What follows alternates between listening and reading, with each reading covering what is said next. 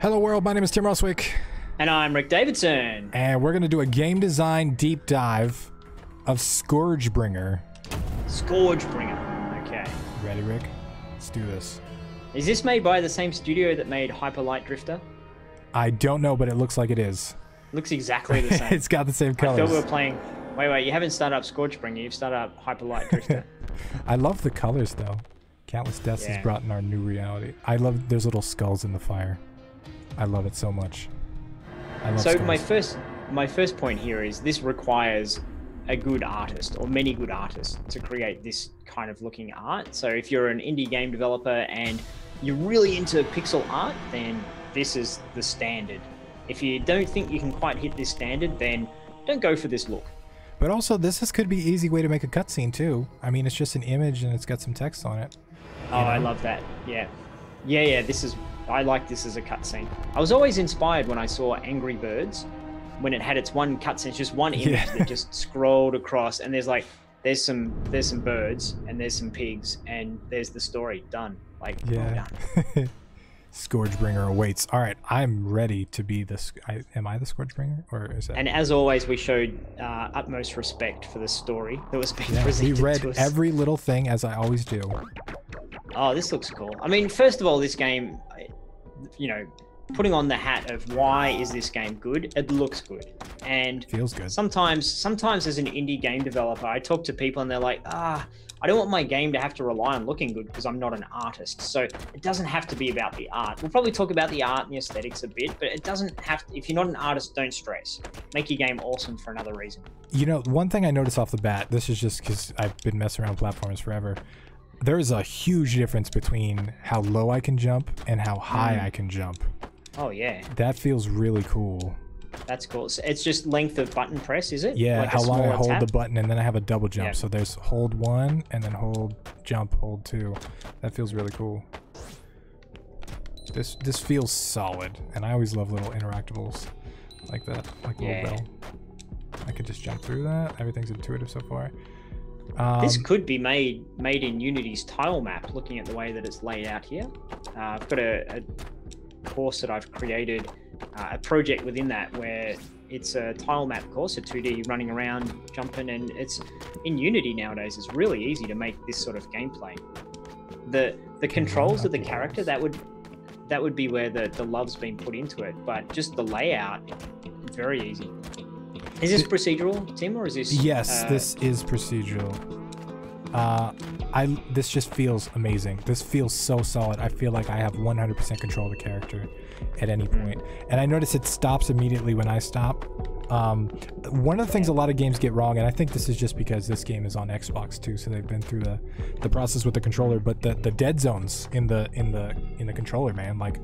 A lot of people don't put any dead zone at all, and so as a result, if I go left and I let go of the thumbstick, the character can go back right from the bounce or little things like that. But there's a dead zone in here. So for those people who don't know, when you say dead zone, what do you mean? I mean, if you think of the distance between the joystick in the middle and 100% all the way to one side, making it to where your character only really moves when you're past 20% or say.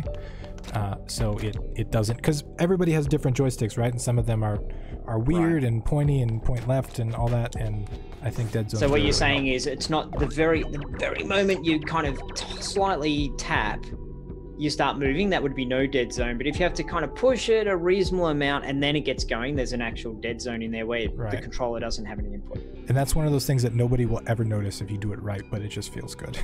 Yeah.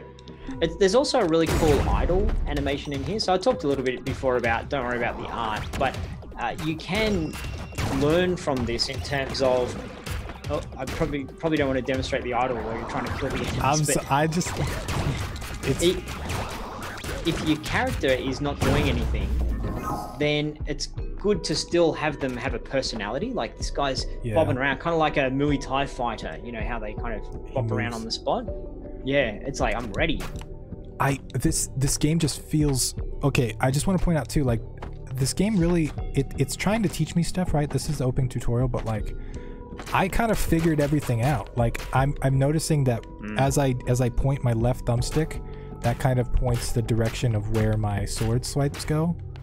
Yep. So that feels really, really cool. And even though it's like the same attack over and over again, I feel like I have directional control now, which I kind of do. And then when I dash too, or when I attack, I get this little bit of like floatiness, which just makes it easier to hit stuff, which is really cool. Okay, yeah, rather than just having a consistent jump every time, if you're attacking, it's a way to slow you down so that you can have more battle while you're midair. Yeah. So this I also noticed that HP. Because those enemies were up higher than you, which meant naturally you're going to jump and attack. So the tutorial was training you, hey, you can do a diagonal upward slash purely by the placement of the enemies. Yeah. Out of range enemies suggest dash attacks to reach threats. How do I do dash attacks? RB. It's on the right side. Ooh. Right. Yeah, that's cool. So there's a really limited dashes like this. Scandalous. That feels like juggling, doesn't it? Like in a fighting game. And I'm really impressed right now. This feels solid. This is something cool as well. If you play a game and you look at what really makes a Street Fighter, what makes it great? There's so much that makes it great, but one thing that's really cool, a cool moment, is when you can juggle. So you keep hitting a character, like you punch them and bounce them up in the air, so you can do combos. And you might play that and be like, oh, that's such a nice feeling to it. How can I get that sort of juggling feeling into my platformer? And that's what you were doing there. You were staying airborne and kind of bouncing from enemy to enemy. So you're learning from another genre of game, but getting that same sort of, that's a nice feeling. I think the verticality is nice too, because a lot of platformers focus around the gravity and the landing on platforms and the jumps and stuff. But the fact that this one lets me I can fly almost. You're flying, like, yeah. Yeah, so it's really cool. Like, this just feels different than things I've played. And now I can finally use this as it looks like an exit. Yeah. Can you just do a double jump and then a dash? Like, is it essentially? Yeah, that's what I just did. It's a triple jump basically. Yeah. So, jump, dash. Okay. Yeah, that moment there, that like you're airborne, you're flying. Yeah, that's the juggling kind of feel. I think a little bit different to juggling, but it does have that feel to it. It's clear who the enemy is as well. He's got an exclamation mark over the top. So I like that. Okay, so I just learned I can stun him with Y. Okay. Which knocks him. Okay. And what's the exclamation mark showing? That they're about to attack, or they're just enemies? I don't know. That's actually something I don't think was super clear. Sometime when you do your playtesting, if you're making a game and you're getting people sitting down, they're like, who are these guys? Are they goodies? Are they baddies? Are they enemies? Sometimes you have to put a little bit of that feedback to the player to know this is the guy to attack. Yeah. So we'll see what happens with the exclamation marks. Fire bullets with energy. Use man. Combat force to refill blast. Okay. So how do I do that? So reloading. How do I shoot bullets? What's that little number above your head there? Oh, I gotta hit enemies to refill the bar, and then I reload. That's interesting. So it uses melee combat to reload your gun, and then I use RT.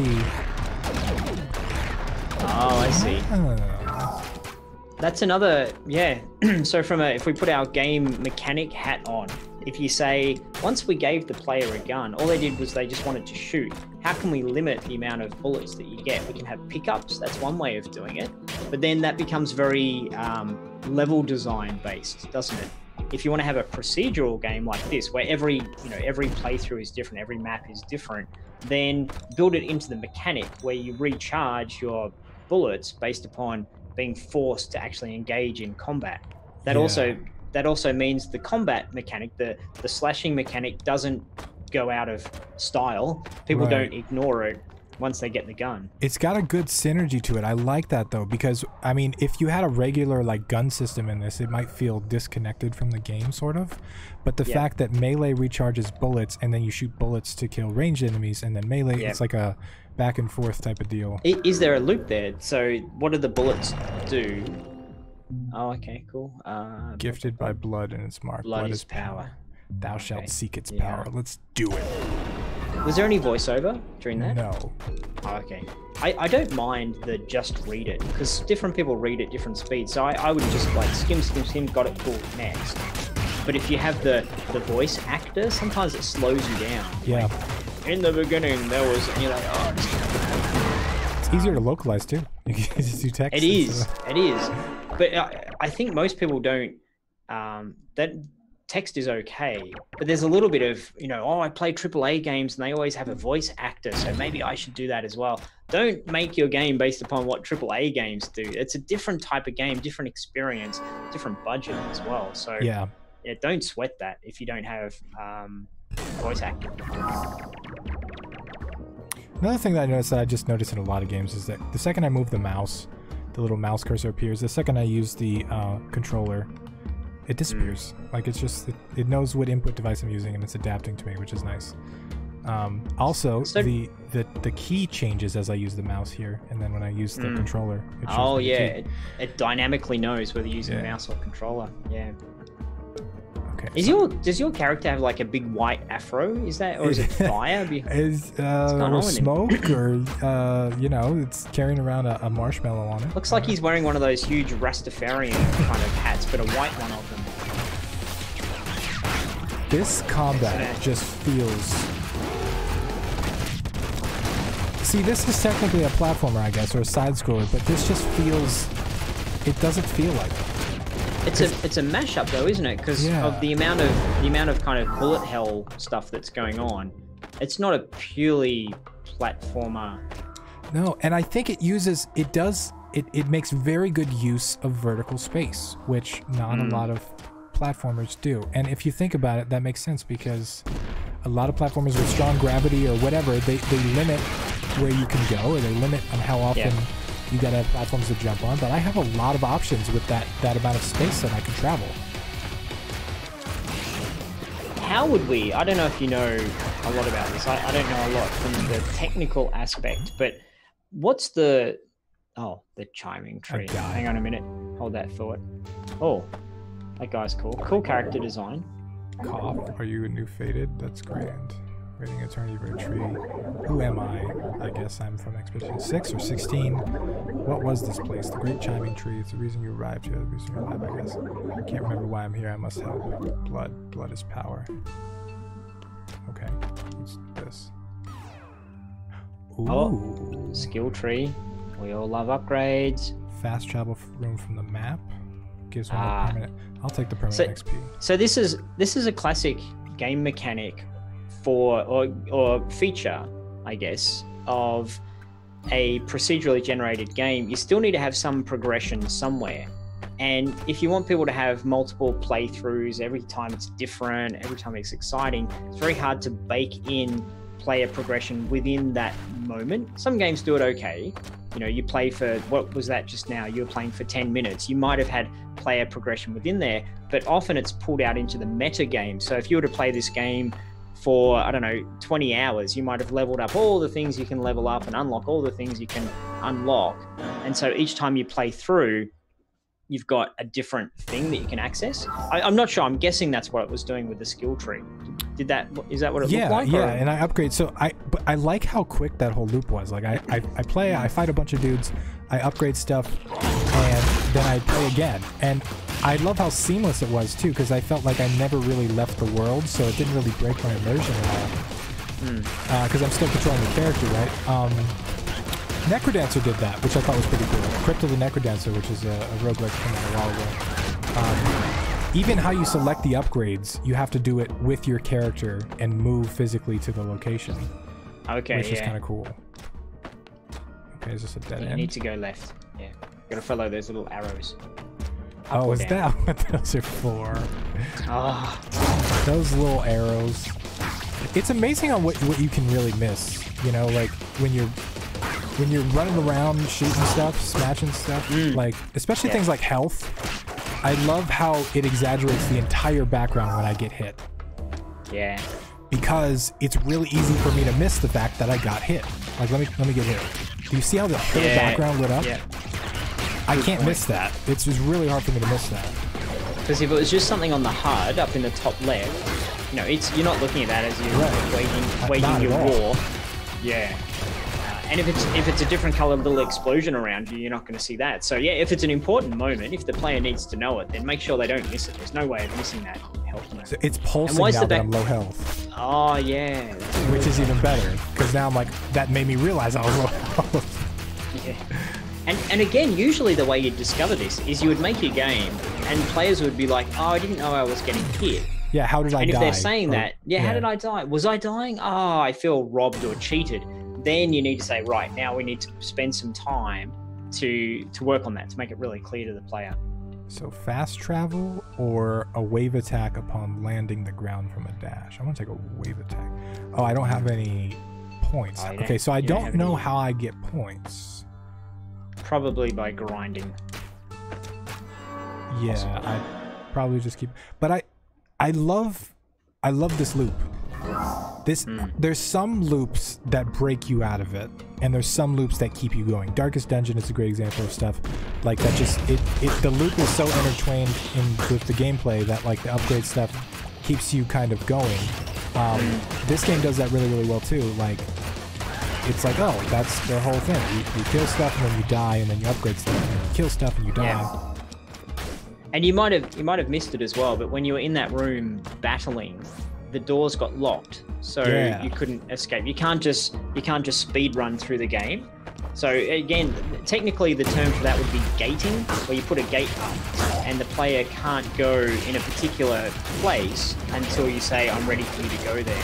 Often you do that when the player gets past the checkpoint and you don't want them to go backwards. So maybe they slide down the cliff or the waterfall and they physically can't get back to where they've been. But in this instance, they just lock the doors. Oh. I believe there are. Wander the shifting wells, my own assistance. Wandering merchant. Oh. Let me show you. Kind of reminds me. The game reminds me a little bit of Enter the Gungeon. Yeah. But instead of Enter the Gungeon's like, you know, the top-down twin stick shooter type thing. This is a little bit obviously more of a gravity-based side. Cucumber. Disgusting. Oh. Please make it disappear. I can buy it for 25 blood. Well, you have to buy it. You have. How are you gonna get? That's the only thing I can afford, anyways. A little bit of funny, yeah. I like that. That's a little bit of humor in a game. Yeah. Game developers make them so serious. As indie developers, we're like, this game, I need to put my love and my heart into it, and it becomes sort of more like a university thesis. Like, oh man, it's supposed to be fun. Okay, I just noticed something that's really, really important. There is auto aim when I am near an enemy and I press the hit button. It sends me toward them. And I did not notice that. I was just like, wow, I'm really good at this game. I got this down. Like, I'm great at this. And I just now noticed that the game was like kind of automatically sending me towards the enemies. And that feels fantastic. I just picked up a max HP upgrade. So do you think this game would be awesome, or as awesome? No, that's the wrong way of phrasing it. Do you think this game would still be like, wow, I'm loving this game, if the art didn't look quite so snappy? If it was more bland or more samey, or, you know, obviously wasn't as, the enemies didn't look as awesome? You know, I feel like it would be easier to find flaws with it if it wasn't so beautiful. I just think that's how it works out, you know? I think it still feels solid. Animation has a big effect on feel too. Like the fact that his animation responds to everything that I do, and it's climbing walls and jumping. That's a big part of this game feel. So without the graphics and the animator and all that, you lose a chunk of it. I would say probably 30%. That's not scientific at all, but like it's a chunk, right? But then too, I think just as humans, we have this idea that things that look pretty or look good are high quality. So I think it helps a lot. I think it would mechanically it's very tight though. Yeah. Okay. Enemies are stunned for 50% more time, or 25% bosses take 10% more damage while stunned. Reloading energy slowly recharges automatically while there are enemies around. Weapons drop randomly upon finish. Oh, weapons can drop? I can get new weapons? Let's go with that. That's cool. And it's interesting as well, you're talking about the animation of the character. the character in this game is the star of the show. It's where your eye goes to. It's what you're looking at the entire time you're playing. You're always looking at your characters. They run around. So that can become a good way to make scope-based decisions. You say to yourself, what should I spend my time on in the game? Should I make 1,000 enemies, or should I make a whole bunch more, or put a whole bunch more love into the animation of the character? And you can make those decisions based on, well, what's the star of the show? What are people going to be looking at? What's going to be the thing you need to highlight over and over and over again? I agree. I think you should really think about that stuff in general. That looks scary. Disposing of a threat might have unblocked an exit. Oh, was that like a boss? Looks a bit bossish. Strange egg gives back 2 HP. Okay, I'll take that. This also is not a game that's been made by one guy in a year. This has got a team of people working on it. I don't know how many, I'm just guessing, but if I was to guess, I'd say at least 4 or 5 people working on this for at least a year or 2. Yeah. Just to get it mechanically this tight and artistically this beautiful. Yeah, exactly, yeah. It's going to take a lot of people. Yeah, because if you look at each of the enemies, there's not just here's an enemy, but there's also multiple frames of movement, multiple frames probably of attack as well. So I'm just going to watch one of those blue enemies there. Okay, so they've got just their idle. That's a few frames of pixel art that's been created, and then their shoot, I think, is another few frames. And then if you hit them, is there any sort of different? Okay, they blink. Yeah, that's a good way to reuse. You know, change the color as opposed to having to redraw the entire thing. But that was, you know, I'm guessing maybe 10, 15 individual frames of pixel art that's been created. You know what's interesting? And I think this just is a good thing on the developer's part too, is like, I feel really badass as a player. But like, if I'm being honest, I'm kind of button mashing. Like, it's the same thing I do in fighting games, right? Like, I'm running around smashing A and X and occasionally pressing LB with just, and it's like auto aiming to the enemies. And like, if you put this on paper, you say, I want to make a game where you can just smash the buttons and it auto kills the enemies. That sounds really boring, right? But through mechanical tightness, through synergy of the systems, through beautiful art, through perfect animation, through really good sound effects, you take that system and you make it feel awesome. So when people talk about mechanics, is this a good idea? Is this a bad idea? The answer is, it really depends. You can never, like, it takes a lot of stuff to figure out the game feel. A lot goes into that, and you can tell, like, that this game has just a ton of that. I think the answer is as well, you're not making a game design, you're not selling a game design document. And a lot of, I hear a lot of people like, oh, I need a template for a game design document. Why? Well, because I need to make a game design. Why? Like, what are you trying to, what's your reason for doing that? If you're working on a big team, the programmer needs to know, okay, where's all the information I need to be crafting here or creating? But if you're not, if you're working on a smaller team, don't worry about the document. Just get in there and make it so it feels good. And that didn't quite feel good. Let's have him jump quicker. Okay, that was better. Let's make him, you know, you can juggle, you can double, triple, quadruple jump. Like, just play around with it. Because just designing it in your head doesn't make for a good game. You've got to get into the engine and prototype. Exactly. And there are things that you'll never be able to write down in a document that are completely obvious. Like, I'm going to point something else out here. When I hit an enemy, do you notice how there's a lag? Everybody pauses for like a half a second when I hit an enemy. The entire game.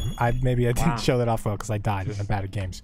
But everything pauses, and most people will never notice that, right? And you put that in a design document, it's like, wait, why would you pause? That's going to make it feel laggy, right? Yeah. But actually, it makes my hits feel really good. It rewards me for doing extra and hitting damage, right? Like, and it feels awesome. And it's one of those things that nobody will like ever know if you do it right.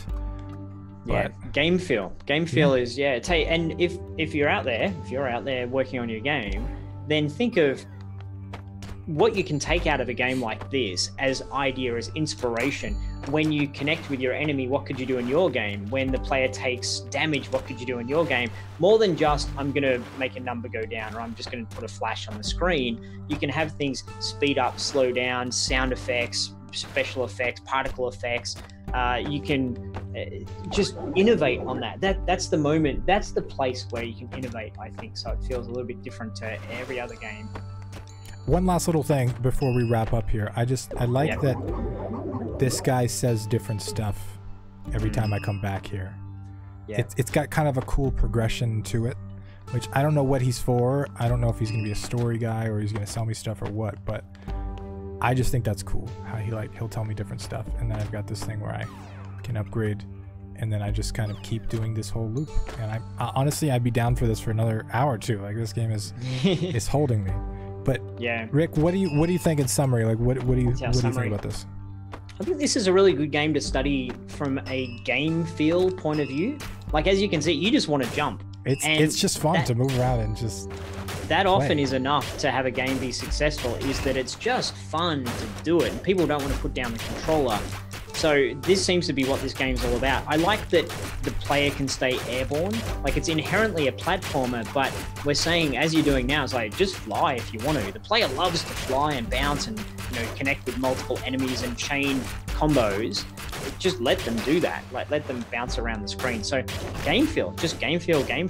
I could see someone has sat here for 6 months, 12 months, just like constantly tweaking it, adding to it. The art obviously is cool. The aesthetic all fits together. Thematically, it seems to have a really consistent feel to it. There's variety. Obviously, being procedural, you can play it over and over again. I like the upgrading system to say, why would I play it one more time and play it one more time? That's really important to give people a reason to keep playing it one more time. But yeah, this for me is an exercise in game feel and really tight gameplay core mechanics. Yeah, I would agree with everything you said. I think game feel is solid. Last little thing that I want to point out here that I just love is this accessibility option. I can set the game speed myself. Oh.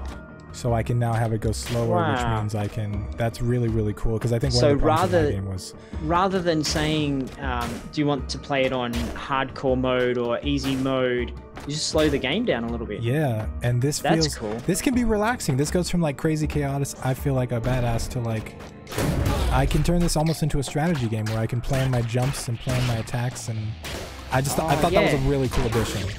Can you turn it down further? How low can we go? 50. We go to 10. Oh. This might be. But you can analyze the game design this way. Really? Why weren't we doing it? Yeah. all the conversations about, I think the game slows down. Maybe, hey, this might be some real meta type stuff. If you want people to play your game and review your game and to talk about your game, this is kind of a cool way to do it. Sometimes if it's too much action, they can't talk about it properly. So if someone wants to say, hey, this bit here's really cool, you give the player, the reviewer, the chance to do that. That's cool. I haven't seen that kind of mechanic like that. That's cool. You could change the text too, because that might be hard to read for some people. So accessibility, I think, is cool. But game feel and game loop, I think this game does super, super well. And I think, in summary, that's definitely what I would say. Awesome. If you're on my channel, head over to Rick's channel and check him out. And if you're on my channel, head over to Tim's channel, check him out. And make sure you let us know what your thoughts are on this game down below. Leave a comment. And if you got a game request that you want us to take a look at, make sure you leave that as well. We'll have another video for you soon. Bye, everybody. Soon. Awesome. Thanks. Bye.